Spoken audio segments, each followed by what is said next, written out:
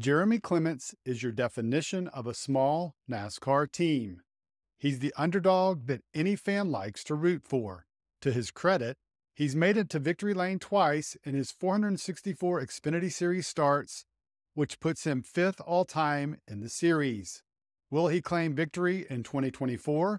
We sat down with the driver owner of the number 51 team to find out. And now I'd like to welcome to the channel Jeremy Clements. Thanks, Jeremy. I appreciate you joining us on Beating and Banging here today. Looking forward to it. Thanks for having me. All right, Jeremy. So this past season is complete. We're going into 2024, but I understand you had an interesting offseason with a new addition. Tell me about that. Yeah, definitely so. I finally decided to join the parent world, and we finally had a baby. So I didn't honestly see that on the radar. We were kind of happy the way it was going, but this came along, and man, it's been we're about 1 month in or a little over, and it's been a lot of fun. And it's a lot of work, a lot of dirty diapers. Wow. I never knew that you go through so many diapers and wipes, but what a blessing it is, honestly. I can't wait to watch her grow and be the best father I can be for her. That's fantastic. So let's go back to last season. So it was a weird year for you. You finished 19th. It was the first time you didn't have any top 10s since 2011 after the previous 2 years of going back to back in the playoffs. So kind of just summarize for me last year, because I know you encountered some bad luck and some misfortune along the way. So talk to me a little bit. Let's recap the 2023 campaign for you. Well, we certainly had some terrible luck, black cloud over us. I mean, there was a lot of good runs, probably top five that got taken away, definitely top tens. I could start naming them and telling you where they went wrong, but honestly, just getting wrecked there at the end, a lot of bad luck, things breaking, wheels loose at Bristol, even though we had a fast car. Just a lot of circumstance stuff, which I can't believe that we couldn't just get through one of those and reel off the top 10 or top five. I mean, Carolina at Talladega running six, literally get wrecked, finish 24th, coming to the line. So, I mean, just one of those years, man. I don't know. It just stuck, and it is what it is. But I like to close the chapter on 2023 and look ahead to this year and not even think about all that last year. So before we go into this season, coming into the year, I believe I read somewhere that you have 464 career starts in the Xfinity Series, which is fifth all time. If you get the 33 starts this season, that'll tie you for fourth, I believe, with Mike Wallace.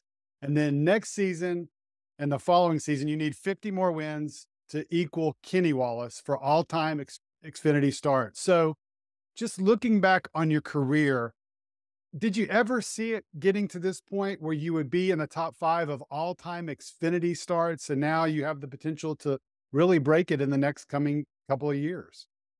Oh man, no, I never even thought that was never even a thought to me. I mean, that's a lot of races. I mean, it's crazy to hear that really, but yeah, I've been doing this a long time and love it. I have the passion, the drive to do it. Keep doing it for some reason. Either I'm dumb or just love.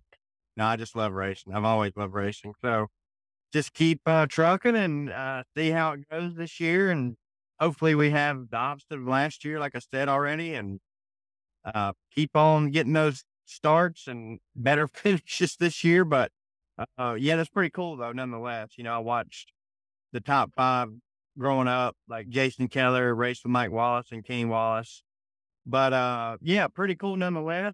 And it would be awesome to be number one. I mean, I never set out to do that, but hell, might as well. We're here. So, talking about the expectations for this season, I know a couple of years ago when we talked, and I talked with Tommy Joe Martins about this the other day, and we talked about it several years ago, is the competition has definitely ramped up over the last couple of years in the Xfinity Series. So now this year, you have Cole Custer returning as the champion. You have Austin Hill, who won multiple races. You have all these different drivers coming in, and one of them is Shane Van Gisbergen. So I'm just curious, before we talk about your team, your thoughts on the competition, including Van Gisbergen, who proved last year in Chicago against the Cub drivers that he knows how to wheel it around a road course. So just give me your thoughts initially on the competition and how it's ramped up over the last couple of years and what your thoughts are on the 2024 competition. From what I've seen so far, it's going to be even tougher this year, competition level wise, if you're not on your game. The last year was definitely a step up. All the, even all the smaller teams like myself, everybody ramped up, leasing engines, buying new cars, newer chassis, everything. So you got to be on top of it. And it's going to be even worse this year with just more big teams added in. More smaller teams are coming in that got good stuff, like I just said. And it's going to be tough, man. I don't know. It's good. The series is great. It's healthy. Obviously, I don't even know how many cars are going to be at Daytona. We don't get the entry list till next week, but it'll be interesting to see a lot of cars.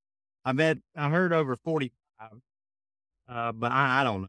You never know. I mean, that's quite a bit going home, and that'll hurt. You know, when you don't make these races, you don't get paid a dime, and that sucks. And then probably you got to do a deal with your sponsor to figure out about the funding they gave you. You know, who knows? So it's not a good situation, and I don't want anybody to miss the race because I know how hard it is and how much we all rely on, the purse to get us there and keep us there and go the next week. But yeah, looking forward to the challenge. It's going to be probably the most challenging year ever.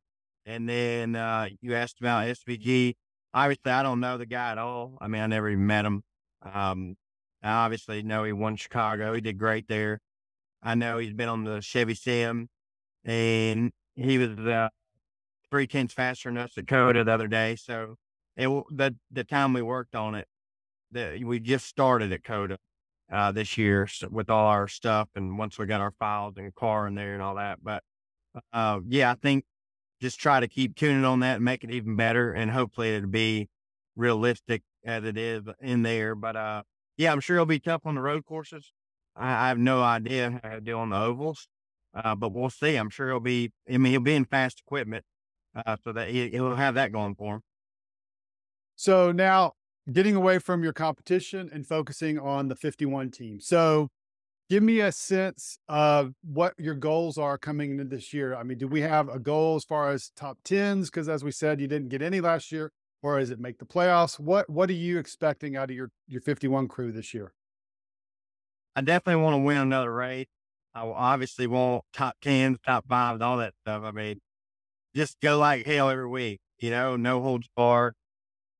Sometimes do the opposite of what the competition does. See what happens at the end. If they take tires, maybe you stay out and you save your set. Maybe you gamble on fuel. Different things. You got to take risks when you're, in a less smaller team, and it's the odds are against you for sure. But like I said already, looking for the challenge. I love racing, and the competition aspect of it is what keeps you going and the drive. So we're gonna give it all we got. We've got 4 intermediate short track cars that are built and ready, and then we got 2 speedway, 2 road courses. And so I hope we'll have 1 extra car in that short track intermediate deal. So hopefully that'll help us just stay ahead. Because when you wreck and you're in our shoes, it's tough to build another car and get it fixed and keep racing week in and week out with a small group of people. But we got to be the best we can, and hopefully just have some better luck, momentum on our side this time. All right, Jeremy, I really appreciate you taking the time to visit with us and give us a preview of the 2024 season with the 51 team. I wish you and your guys the best of luck in 2024. Thanks so much, man. I appreciate it, Kyle. Thank you.